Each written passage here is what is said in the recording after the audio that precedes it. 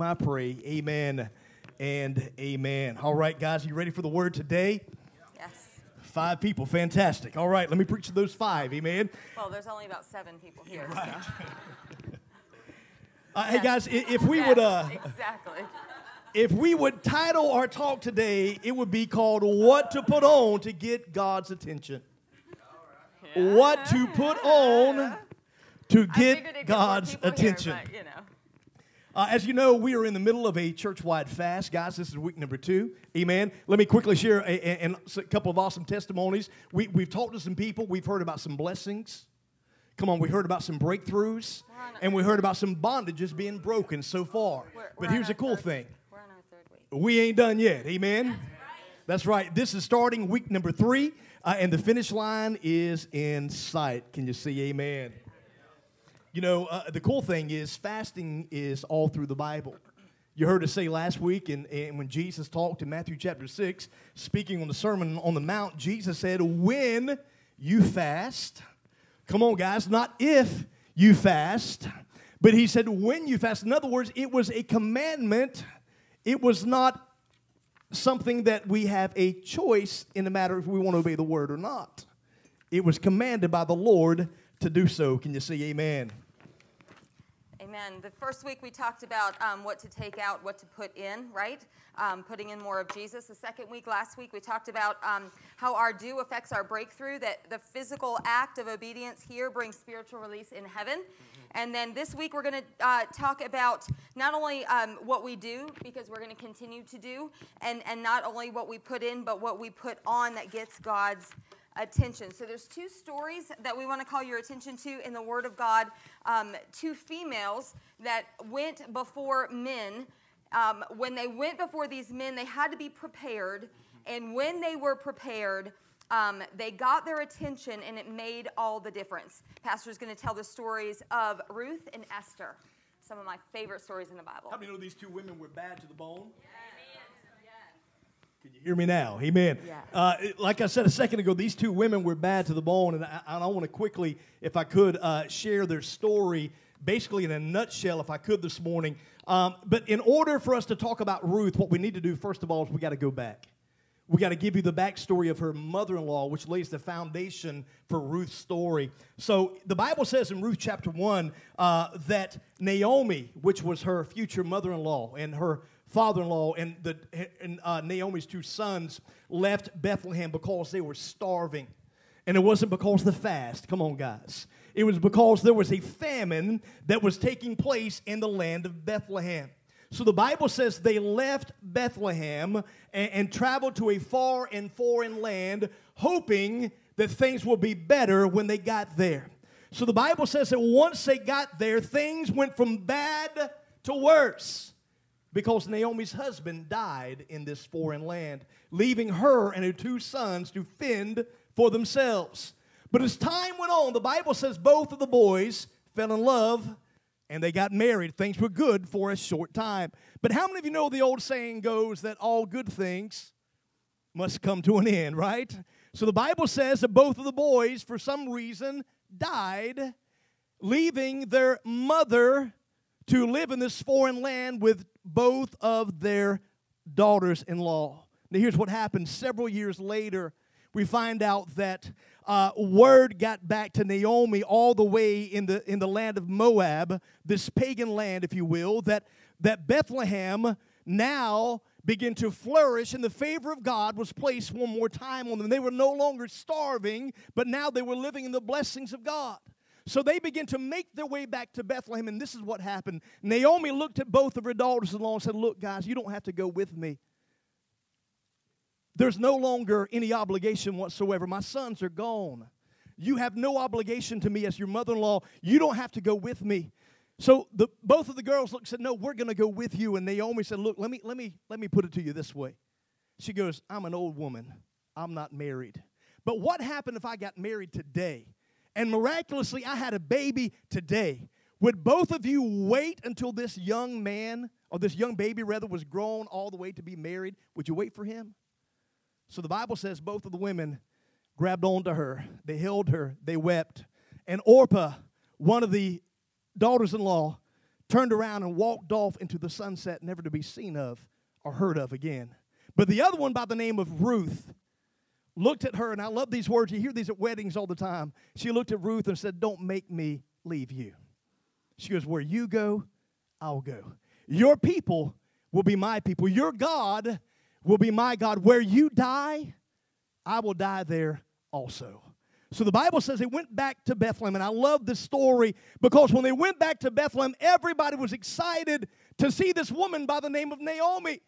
So when she approached the city of Bethlehem, they pointed fingers and said, Naomi, is it really you? See, 10 years had passed. And Naomi looked at him and said, my name is no longer Naomi. See, the word Naomi means pleasant. She goes, I am no longer pleasant. Both my boys died. My husband is buried in this foreign land. She goes, from now on, call me Mara, which means bitter. See, here's the thing. She left Bethlehem to get better, but she came back to Bethlehem bitter. Can you say amen? Now, guys, here's the point I want to make today quickly. Ruth, the daughter-in-law that came back to Bethlehem with her. The Bible says that they showed up in Bethlehem during the barley harvest. Guys, can I tell you, this is no accident. This is divine appointment. This was not a coincidence that they showed up. This was a sanctified setup from our Savior. Can I get a witness, somebody? Now, here's the cool part. The field that she began to work in was owned. One more time, watch this. Not a coincidence. The field they began to work in was actually owned by somebody that was related to her late husband. His name was Boaz. He was the best-looking bachelor in all of Bethlehem. Can I get a witness, somebody? Now, here's the cool part. Not only was he the best-looking, but the Bible says he was blessed beyond belief. And I'm going to share with you in just a few minutes the rest of the story, the awesome things that happened in her life when she listened and obeyed the words of her mother-in-law. Now, guys, let's quickly look at the story of Esther. Incredible story. As a matter of fact, Esther chapter 1 tells us the story of Esther, a young Jewish orphan girl, and King Xerxes the first. By the way, the Bible says this man was one of the most powerful kings that ever ruled in the Bible.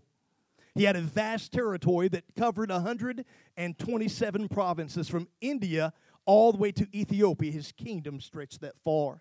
And the Bible says that in the 3rd year of his reign, watch this, the king threw a party. Now, this was not your ordinary party. I would say this would be more of a perpetual party because the Bible says it lasted for 6 months straight. 180 days to be precise. Come on, that's a party. Can you say amen? Now, here's the crazy thing. When the party ended, just for good measure, he threw a banquet that lasted for 7 days. And he invited all the men, the high-up officials, the rulers, the guards, and the captains and the generals of his army. And watch this. The Bible says that when they had a little too much to drink, and how many know from your past when, and I do mean your past, can I get a witness, somebody? How many know that when a bunch of guys get together and you're drinking, doing things you shouldn't do, you begin to talk about things you shouldn't talk about, probably brag about things. Don't act no holy. I mean, come on, we've all been there, right? Well, the Bible says that what he wanted to do was bring his beautiful wife, the queen, to put on her royal crown and come and show off her beauty in front of these men. Now, here's the crazy part. Her assets. Absolutely.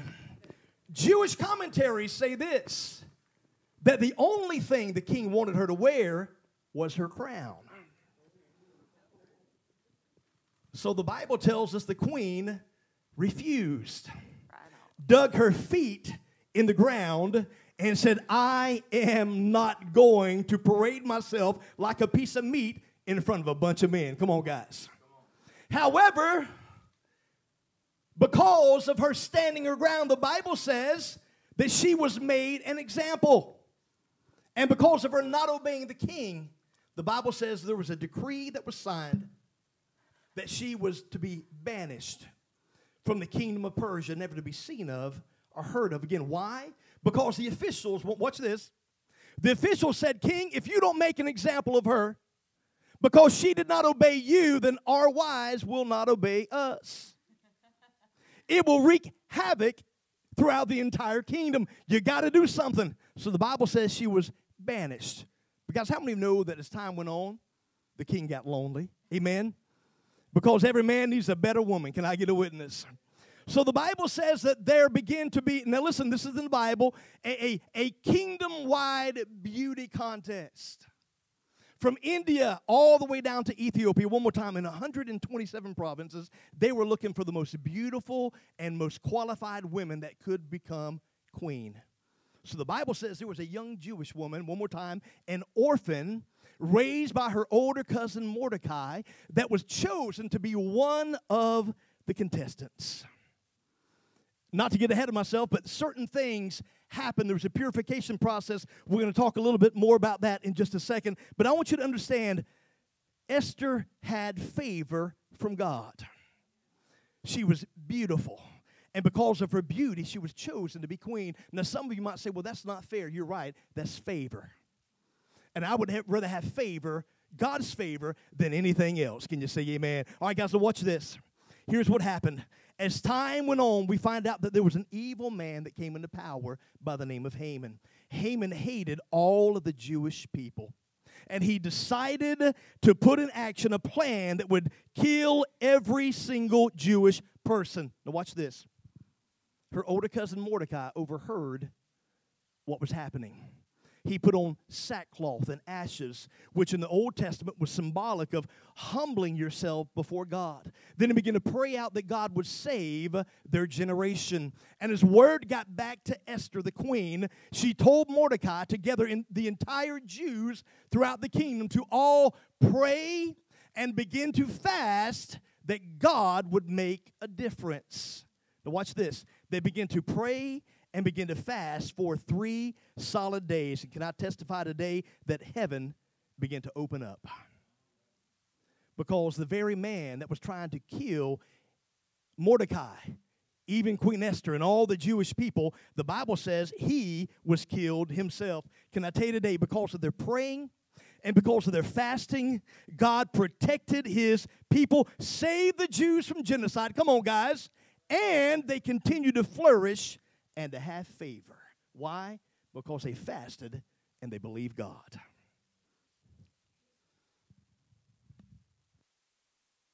That's it. That's it. Roll. Okay. Nutshell. So the reason why, Pastor, we chose these 2 stories, we're talking about fasting, and we're heading into the last week. And we've been talking a lot about food. We have, right? Like when you're talking to each other, you're talking a lot about food. You're trying to not talk about food. You're trying to talk about Jesus. You're trying to remember that it's about prayer and what you're putting in, that it's not about the food, that it's really about what we're putting in its place. When we're going into this last week, how many have received some breakthroughs already? Yeah. I know that our family has, in a big way. Yeah.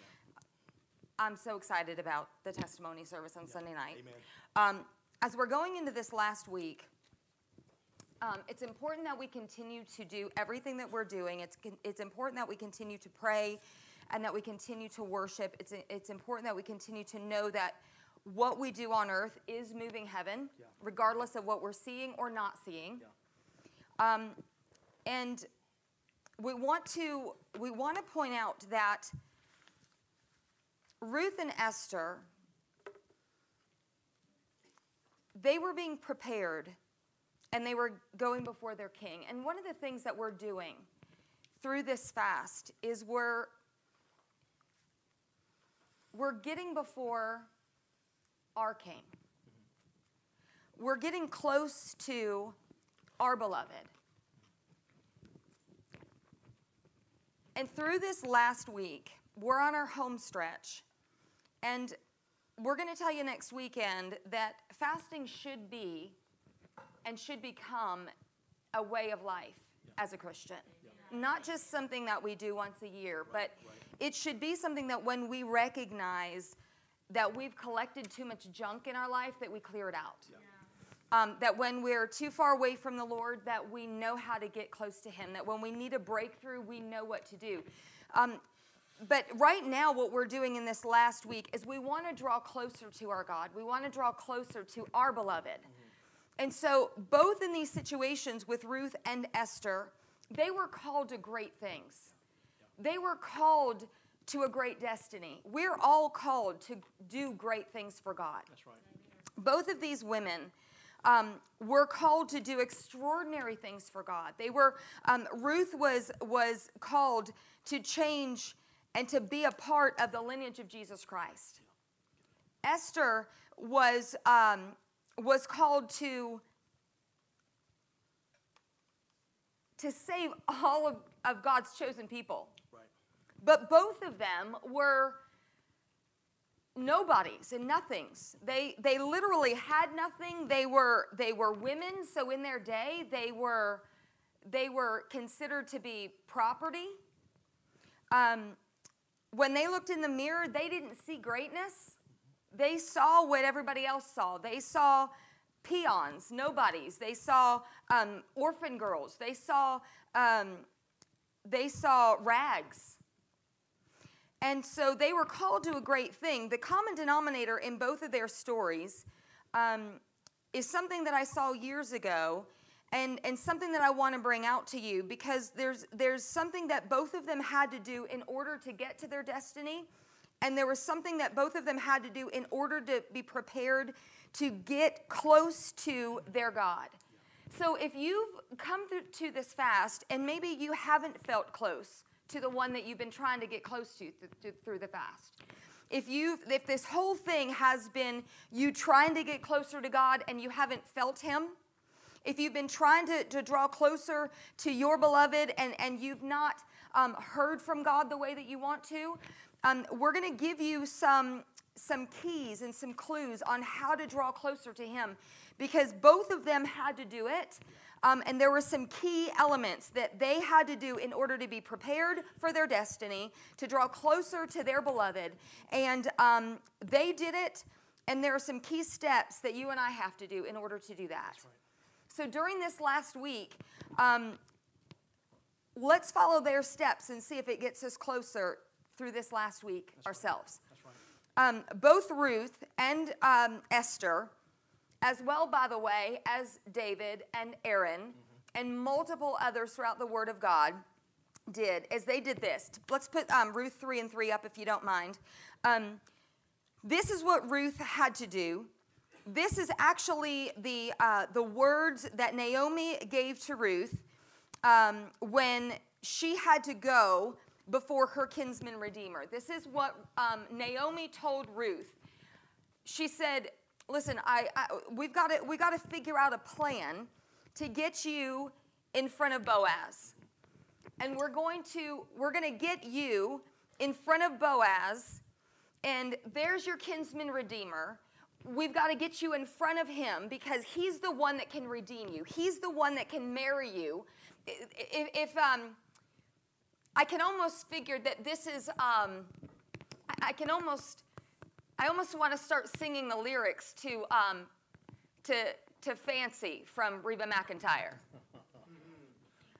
She's creating a plan. Right. She's creating a plan to get Ruth married off. Yeah.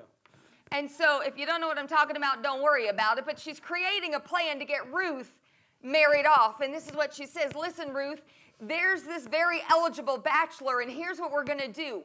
We're going to get you washed up, girl, and we're going to get you anointed, and we're going to put on some of your best clothes. I've only got one dress for you, but it's a pretty dress, and we're going to get you all dolled up, and we're going to put you in the place where when he wakes up, you're going to go down to the threshing floor, and when he wakes up, you're going to be at his feet. And you're going to gain favor in his eyes, and then, Fancy, don't let me down. Right, Got me? And so she creates this plan, and this is it. Go wash yourself, go anoint yourself, go put on your best clothes, and go down to the threshing floor. Now, see, that's the plan, and that's the process. But the strange thing is you also find those same words in the story of Esther. You see, Esther was this little orphan girl, and when she was taken off the street and brought into the palace, again, she was an orphan girl, she was a Jewish girl, and you find the exact same thing there. She was taken off the street, she was brought into the palace, and according to the Word of God, you see that in Esther 2, you see that she had to literally be prepared. Before she was brought in before the king, she wasn't just brought off the street and brought before this beauty contest. She had to be prepared. Her preparation process was 6 months being washed and then soaked in oil of myrrh and prepared for beautifying treatments, but 6 months and then another 6 months. So a year's worth of process. In other words, the girl had a lot of stank on her. You got me? Are you with me? Yeah. Why? Because no one goes before the king smelling like the street. Come on. That's good. And she had to have her best garments put on her and then brought before the king. Ironically, and we're not going to go into David's story, and we're not going to go into Aaron's story, but I want you to know that upon writing my book 10 years ago, God brought me to understand that these words, to go wash yourself, anoint yourself, and put on your best clothes, kept repeating itself over and over and over again in the lives of these people. And I started to understand that in order to get to where you are, to the place of your destiny, that there is this common denominator, to go wash yourself, to go anoint yourself, and to go put on your best clothes. And I didn't understand why until I began to research it. And so I'm not going to take you through all of that journey, but I will say this, as far as Esther is concerned and as far as Ruth is concerned, you have to understand that there's a reason. So if we're called to a great destiny, here's the gist of it, that we've got to wash our faces. We've got to wash ourselves of yesterday if we're going to get anywhere. Come on. So this last week of our journey through our fast, you have to understand that you can't go into your purpose or your destiny or the plan that God has for you. You can't go into you can't go before the king. You can't get in front of God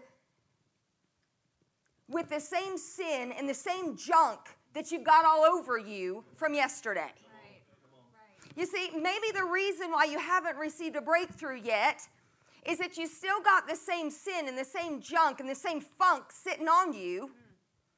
And you're expecting God to hear you. And so I got to show you a couple of things because I desperately, as your pastor, want you to get a breakthrough. Come on. That's right. And it's not fair for us to talk about breakthrough if we're not helping you to understand that there may be some things that are holding you back. Right. So let's take a look at what may still be holding you back so that in this last week you might be able to lop off some stuff and see if it might get you to where you've been trying to get to. Okay? So let's take a look at some things. Let's take a look at wash, because wash is really, really important. And here's how these girls got there, and here's how we're going to get there too. You see, washing yourself through this fast, it's really symbolic. What we're doing through this fast is we're washing ourselves. Fasting is symbolic of washing the old off of us. We've collected a lot of junk over this past year. We've collected a lot of filth. We've collected a lot of residual. We've collected a lot of stuff, and what we're doing is we're pushing away the old, and we're recognizing that there's some stuff in our lives that have to go, and we're putting more of God in our lives, and we've established that already. But what we're doing is we're also looking at the fact that if we haven't gotten a breakthrough, that perhaps it's because we've got to wash ourselves. Let's look at Isaiah 1:15 and 16. Let's take a look at that. When you, Anthony, will you read that for me real quick? You know what's awesome, guys? God wants us to be cleansed, not dirty, when we come before Him. Yeah. Watch this. Isaiah 1:15 and 16 says, "When you raise your arms to me in prayer, I will refuse to look at you. Even if you say many prayers, I will not listen to you, because your hands are full of blood." Watch this. "Wash yourselves and make yourselves clean." Then he said, "Stop doing the evil things I see you do. Stop doing wrong if you want your prayers answered." Come on, guys. Then Isaiah went on to say, go now, leave your bonds and slavery. In other words, the addictions and the things that's holding you back. Put your old life far behind you. It is unclean to you. You are the holy people of the Lord. Watch this. Purify or wash yourselves. I love what the psalmist David said in Psalm 119, verses 9, verse 11. David said, how can a person stay pure? Great question, right? Here's what he said. In response, he said, by reading and obeying the word. Come on, guys. Yeah. David went on to say, I have hidden your word where? In my heart, so I will not sin against you. So, when you look at Esther and Ruth, we don't necessarily know that there's glaring sin in their life that they have to wash away. So let's apply it just to our lives. If we're not getting a breakthrough, we just want to examine ourselves. Lord, through this fast, I'm not seeing the breakthrough that I want to see. So let's just examine our hearts. Is there something in our lives that we're going to the Lord about and we're not laying it down? There's still some areas of our lives that we haven't broken through, that we haven't laid down, that we're still playing with, that we've still got our pet sins, or maybe we've got some things that we're still struggling with. And we want to use this fast to first say, God, I'm going to deal with this before I ask for that. You know, I went into this fast saying I'm going to make it about this, but, you know, maybe I really need to make it about that. And so we need to establish that we need to wash ourselves and come to you, Lord, with a pure heart and not a double mind and clean hands. And so that's what the David part would be about. Now, when we look at Ruth and Esther, the washing part, what is so powerful to me is this. See, wash also means this. Let's take a look at that next slide that we have. The washing part also means this. We wash our faces after we do what? After we mourn, after we grieve, after we express sorrow. You see, when Ruth came, she came back with Naomi, and she had just lost her husband. She lost her husband. She lost her father-in-law. She was a foreigner. She was in a foreign place. She had absolutely nothing. Life had dealt her a raw hand. She was in a terrible place. She was there in this place, and she had nothing. She still had her mourning clothes on, and I don't mean her jammies. She had her mourning clothes on, and she's literally walking around in rags with her mourning clothes on. When she looked at her life, she saw nothing good. There was nothing, and you've seen this funky thing before. When she looked at her life, there was nothing going for her. She had every right to look in the mirror and go, life bites right now. There is nothing going my way. There is no reason for me to get out of bed. Draw the shades. Leave me alone. There's nothing going for me right now. Everywhere I turn, there's death. She lost her own husband, but she also lost, literally, every man in her life dropped dead. Do you recognize that? Sounds like our family, Mom. Literally, literally, we buried like 6 men in our lives in 2 years.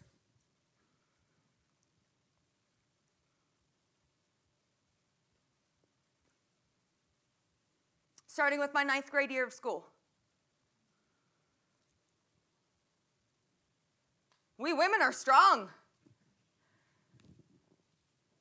Men, not so much.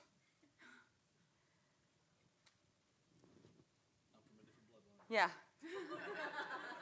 When he found that out, he said, "You women are tough on men."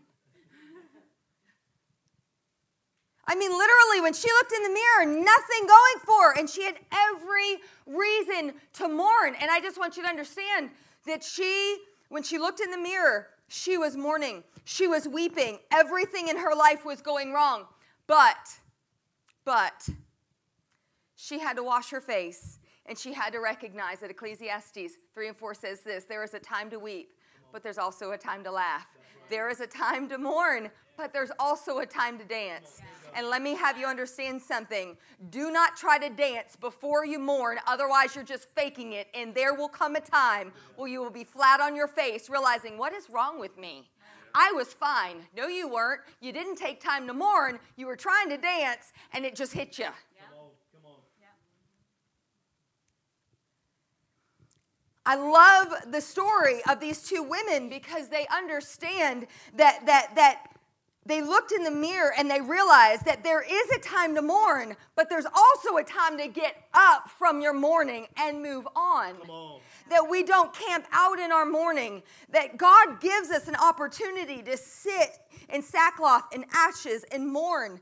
But then he comes by and he says, listen, it's time to move on now. When the Israelites lost their leader, he said, listen, I'm giving you 30 days to sit in sackcloth and ashes and mourn this sucker out, and I will be back, and we are moving on. You see, if you've ever met somebody that stayed too long in their mourning, they're still walking around moping and grieving and hurting over that thing, and they've never moved forward. These two women understood something, that they've got people waiting on them. That God has called them to go do something for him, and they can't afford to stay there too long, or they'll never accomplish anything for him. That God understands what grief is, and what pain is, and what hurt is, and what sorrow is, and he will meet you right there in that place. But there is a time that you've got to get up from that place, and you've got to move forward, to wash your face, and then to move forward. These women understood that there's somebody waiting on them, and that you can't stay too long in it. That it's time to forgive yourself and to forgive others, and to move forward. That's right. Guys, step number 2. Number 1, we wash ourselves. Number 2, watch this, we anoint ourselves. The word anoint, according to the Hebrew word, is the word suk. And it means to anoint with lotions and oils to make yourself smell better. Anointing yourself, watch this, anointing yourself is essentially making yourself feel better, being more pleasant to be around, and basically it's about giving you a brand new attitude. Come on, guys. Do you realize we're supposed to anoint ourselves with a new attitude just like Ruth did? Think about this. When Naomi asked her to help her find a new home, Ruth did not respond with a bad attitude. She didn't pitch a fit because things didn't go her way. Come on, she didn't wallow in self-pity. She didn't moan or groan, but she got on board, and God blessed her because of her attitude of gratitude.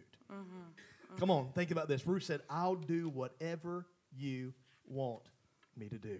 Amen. Guys, often we want to wait for our circumstances to change before we get a good attitude. But that's not what happened. The situation didn't change. She was still a childless widow. She was still a foreigner. She could have walked around complaining about her life and all of its unfairness, but she chose instead to wash off the filth of the field. She chose instead to wash off the pain and the grief of her loss of her husband. She couldn't bring him back. She recognized that. She chose to go forward and embrace God's plan for her life. All right, and here's what's cool. I wanted to say this, and I didn't want to get ahead of myself. Watch this. Because of Ruth's awesome and amazing attitude, Boaz noticed her. And the Bible says he married her. When she was in the field, she found favor in his eyes, and he fell head over heels for her. Can you say amen? Now, here's the cool part. Do you realize that Boaz had a special place in his heart for nobodies from nowhere? He had a special place in his heart for people that were down and out, who were broke, busted, and disgusted. Can I get a witness, somebody? Why? Because he looked at her and he found value in her, while most people would look and turn the other way when they saw a foreigner that was from a pagan country. You know why he had a special place in his heart? If you do some research and you find out in Matthew, we find out that Boaz's mother was a very familiar person we read about in the Bible. Her name was Rahab. Think about this. Rahab, the harlot, was the mother of Boaz, who became a very wealthy landowner. Come on, the best-looking bachelor in all of Bethlehem. Come on, guys. So he had a special place in his heart. Why? Because his mom was a nobody from nowhere that God had favor on. Can you say amen? Now, here's the cool part. She went from rejected to accepted, from rags to riches, from lack, come on, to luxury, from not enough to more than enough. Why? Because God gave her favor in his eyes. Can you say amen? Yeah. Now, here's a cool part of the story. Watch this. The Bible says that Boaz married Ruth and began to have a family. They had a son by the name of Obed. Mm-hmm. Obed had a son named Jesse. Jesse had a son named David. We call him King David. Can you say amen? Yeah. Think about this. You have a harlot or a prostitute, and then you have a foreigner from a pagan land, both used in the very lineage, because David was the lineage that Jesus Christ came from. Don't ever count anybody down and out. Because God can count them up and in. Can you say amen? Amen. Show me this real quick. We're running out of time. Life is 10% what happens to you and 90% how you react to it. Amen. Life is 10% what happens to you, 90% how you react to it. That's good. Number 3, guys, is this. We said that you need to wash yourself. You need to anoint yourself. Don't wait for your circumstance to change. Choose to wash yourself, to anoint yourself. Sometimes you have to stand in the mirror and you have to tell yourself who you are in Christ. You have to anoint yourself with the words that God says about you, and you have to put on your best clothes. That's right. Those words "put on" were used more than 50 times in the Word of God. Come on, think about it. More than 50 times in the Word of God. And here's what they mean. It means literally to put on, to become one with. Do you remember, and this is the best way that when I was writing the book that God showed me how it was. Do you remember being a little kid and your mama taking a beach towel and putting it around your neck with a safety pin and it becoming a cape? Did anybody ever do that? Come on, don't be ashamed. Can I see your hand if that beach towel ever became a cape? And you just instantly became Superman or Superwoman. Or how about if you ever went to Kmart or wherever and you got some new shoes, and man, did they make you fast? Super fast. I mean, you got new shoes, and somehow, some way, you became one with those shoes. And you were so unbelievably fast that, like, the minute they got on your feet, you ran through the store, and you were so unbelievably fast, right? Watch out for the second round. That's right. And you became one with them, right? You put on that beach towel, and you became one with it, and you just ran around, and you jumped off of high things, and that was your cape, and you became one with it. You put it on, you became one with it. It's the same way an actor puts on a costume and becomes one with it and becomes, like Jim Carrey said, becomes the Grinch. It's the way, unfortunately, Heath Ledger became the Joker, to the point where he couldn't take it off, to his demise. You see, according to the Word of God, when we put something on, we become one with it. And it's what we're supposed to do with Christ. The Bible says that we're supposed to put on Christ. It means that we come to Him in our filthy rags as we are. And this is who we are when we come to Him. But we're supposed to do this. Let me see the verses. That we're supposed to put on our new self, created to be like God in true righteousness and holiness according to the truth. You see, according to the truth, that's not who we are. It's what we did. It's how we walked. It's what we used to participate in, but it's not who we are. You see, when Ruth looked in the mirror, I'm sure that she saw all the old rags.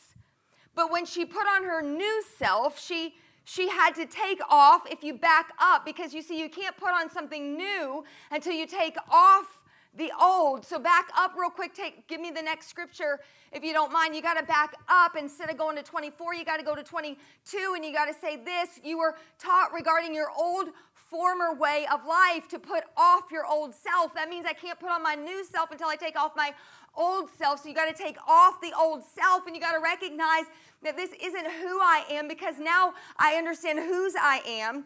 So I have to take off my old self, because all the old self is my old corrupted, deceitful desires. That's not who I am. It's just how I walked, right? So we have to take that off, and then we have to change and get a new attitude. Remember, because your attitude is really just the way that you thought, and we'll get to that in just a second. And then we have to put on our new self. We have to put on righteousness. Literally, the Bible says to put on righteousness. Not what we do, right, but what Christ did right for us. So then we put on our new self, created to be like God, true righteousness, holiness, according to the truth. You say, according to the truth, this is who I am. Not because of me, but because of what Christ did in me and for me. So every day when I wake up in the morning, if I'm going to be pleasing to God, in the way that I need to go to God in this last week of my fast is not, I'm a piece of garbage. If it wasn't 50 degrees outside, I wouldn't have these stupid boots on, and I would have my poop shoes on instead. My poop emoji boots. Because some of you walk around, even though you're a Christian, you walk around like you've stepped in crap every day. You're a Christian, but every day it's like, oh, my life sucks. Yeah, I'm down and I'm out. What's wrong with your life? Nothing really. Nothing really. There's nothing wrong, really. But there's no victory in your life. There's no joy in your life. Even though Jesus Christ has given you joy and He's given you victory and He's given you everything that you need, we literally walk through our lives with this still on as though it's who we are. Why? Because you had bad thoughts today. That's the enemy's job. Cast them down. Put on a new mind. We're going to get to that in a second. Let's keep looking at it. What else are we supposed to put on? See, according to the Word of God, we're supposed to put on the new self. We're supposed to put on the new self. See, you've seen me do this before. See, some of you don't really understand the analogy of the whole, those things. So I'll give you the one that you've seen before, because some of you understand this a little bit better. Because you've seen this one before, and you'll remember this one a lot better. Forget about the new self. You remember the new man. You remember the old man, right? The old man has anger and idolatry and negativity and immorality and greed and strife and lust and pride and fear and attitude and self-sabotage and doubt and lies and self-justification, excuses and sin. You see, this says to put on the new man. That means I have to take the old man and I need to nail him to the cross. And see, sometimes my old man just comes on and he just hangs all over me. And he weighs me down. And I can't stand him. And he tells me that I'm no good, and he just weighs me down, and it's all the old thoughts, and it's all the old everything, and it's all the old desires, and it's all the old drawing me back, and I literally have to wrestle him to the ground, and then he resurrects the next day, and there he is again, and he just keeps on strangling me sometimes, and every single day, and some days he doesn't even show up, but other days he's there again, and I literally have to take him and wrestle him to the ground, and some days, every day, I have to nail him to the freaking cross and keep him there so that I can go on about my day and put on my new man. Do you understand that analogy? Yes. Because the new man is who I am in Christ, and that old man belongs on the cross, and that's where he stays. That's where he stays. That is not who I am. Who I am is in Christ. Who I am is in Christ. I am the righteousness of Christ Jesus. I am his. All my old thoughts, they come back because the enemy offers them to me. But I don't have to take them. I don't have to run with them. I don't have to think on them. I don't have to obey them. I don't have to go with them. I don't have to. That's right. I don't have to. He offers them to me, but I don't have to. And that brings us to the next thought. Yes, the Bible says in Philippians 4:8, let's go to the next screen, Philippians 4:8, it talks about putting on the right thoughts. How many know that right thoughts produce right things? Yeah. Come on. Can I get a better amen than that? Right Yeah. thoughts produce right things. Watch this. The Bible says, fix your thoughts on what is true, good, right, pure, holy, friendly, and proper. Don't ever stop thinking about what is truly worthwhile and worthy of praise. Now, here's the thing, guys. I want to just point this out to you. Don't bother praying that God will help you to feel something different. Because God doesn't deal in the currency of feelings. God doesn't help you feel anything. Feelings are fickle. They change all the time. He doesn't help you feel things. God does not help us to feel anything. Feelings are human. So don't go before God and say, God, please help me feel something for my husband or my wife. Please help me feel differently about that friend that I cannot stand. Please help me feel differently about that. Please help me feel differently about my math class. No. God doesn't help us feel anything. Our feelings come from our thoughts, whether we like it or not. We feel what we feel. Put that next thing up, please. I feel the way I feel because I think the way I think. Our feelings come from our thoughts. So the only way to change our feeling is to change our thoughts. So God doesn't even control our thoughts either. But he does tell us how to think. And that's the verse that Pastor just read from Philippians 4:8. This is how God helps us. He says, I'm not going to change the way you feel, and I'm not actually going to change the way you think, but I did tell you how to think, and it's up to you to obey that, to control your thought life. Think about what you're thinking about. Control your thought life. I told you how. It's up to you. I'm not going to come down and take your hand and tell you how to eat, but I did tell you in my word how to eat to be healthy. You see, God gave us our Bibles as a manual, and if we don't obey it, then we're on our own. Because he's given us how to do. We feel the way we feel because we think the way we think. So how are we more pleasing to God? How are we more desirable to God? Put on right thoughts. Through this fast, when you're going before God, don't go to God asking him to help you to feel something. If you've already done that, that's why you're not getting an answer. Because he's not going to help you to feel differently about anything. He's waiting on you to change your thoughts. Come on, and that's going to help you the rest of this week. Amen. Amen. Lastly, let's get this done. Guys, the Bible says put on love. Think about that. Put on love. The Bible says in Colossians 3:12 through 15, clothe yourselves with compassion, kindness, humility, gentleness, and patience. Bear with each other and forgive one another. If any of you has a grievance against someone, forgive as the Lord has forgave you. And over all these virtues, put on love. So in this last fast, if you're going before the Lord and you're not getting an answer, check your heart. Because if there's something between you and somebody else that might be blocking your answers. That's right. Put on thankfulness and gratitude. 1 Thessalonians 5:18. No matter what happens and in all circumstances, and that's what I love about Ruth and Esther, in all circumstances, no matter what, they were always thankful. Wow. This is God's will for you who belong to Jesus Christ. Guys, sometimes it's a matter of not looking at the bad and turning and choosing to look at what's right. That's right. Choosing to look at what's good. That's right. Sometimes that relationship you're fasting about, it's just a matter of looking at what's right with that person instead of always what's wrong with that person. That's good. That's good. Sometimes your breakthrough is literally in your perspective. Yeah. That breakthrough is literally on the other side of you changing your perspective. That's right. Amen. Oh, my. That's good. And then put on a garment of praise. Isaiah 61:3. Bestow on them a crown of beauty instead of ashes, the oil of joy instead of mourning, and a garment of praise instead of the spirit of despair or heaviness. Yeah. They will be called oaks of righteousness, a planting of the Lord for the display of his splendor. Guys, when you go before the Lord, please remember something.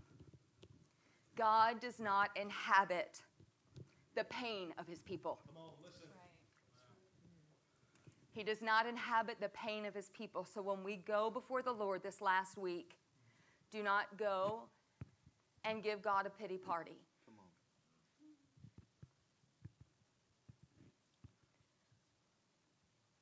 Are you telling me God doesn't care? No. I'm telling you, God cares. But start with praise. That's right. God inhabits the praises of his people. And when we go to the Lord with praise, God inhabits that praise. God shows up. You see, sometimes we spend so much time complaining and whining and oh, woe is me-ing. We spend so much time looking at ourselves and our issues and our problems and our junk that we have not bothered to look at the greatness and the goodness and the fullness and the glory of our God. We have not taken any time to study out who God is and how God is and what God's done. We have not taken any time to praise God and love God and worship God and thank God for what he's already done and who God already is. And maybe, just maybe, if we would turn from the me, and the I, and we would begin to look at him, what would we find? God does not inhabit the pain of his people. He inhabits the praise of his people.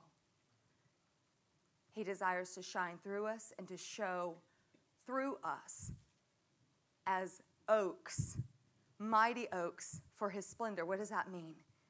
It means that he called us to be mighty oaks. It means that he made us to be strong and steady and showing his glory.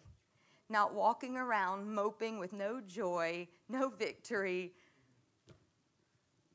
but to stand firm. You know what I love about Esther and Ruth? They had every opportunity to be moping around. No victory, no joy, no purpose. They were hurting. They had every right to say, I don't want to. I can't do it. I'm just me. Do you know what I've been through? But they washed their face. They anointed themselves. They reminded themselves of who they were in God. They got a new attitude.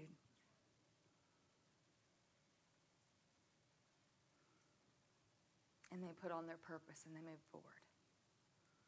Are you here today? And you'd say beyond a shadow of a doubt, when I walk in to the presence of God, I want to be prepared. I want to go before God and I want to know who I am in him.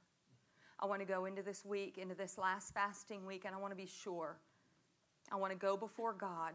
I want to go with a pure heart, with clean hands, with a single mind. And I want to say, God, I'm here.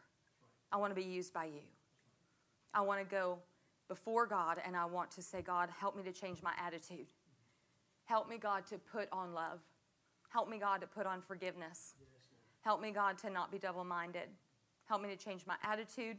Help me to change how I'm looking at people. Help me to change my perspective with those people in my life that I'm really wanting you to do it. But I know that it's on me. It's on me to do it, Lord. Help me, Lord. Are you here today and you say, I get it. I get it, Lord. I know how to go into this last week with boldness, with strength, with confidence, knowing who you made me to be. Let's bow our heads. Let's close our eyes. God has called us to this fast, and he wants to give us those answers. If there's anything standing in your way, I pray that you would let it let it die right here. Lay it down before the Lord and move forward. God's going to give you the victory that you're looking for. The breakthrough is right on the other side. God's called you to great things. He's going to use you mightily. There's nothing standing in your way. There's nothing standing in your way. Father, I thank you today that we're going to wash ourselves.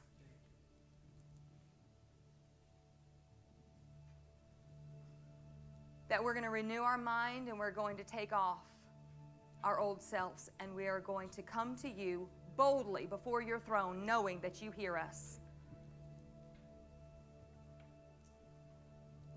We know who we are in you, and you have called us to do great things. We're looking for our breakthrough. It's coming.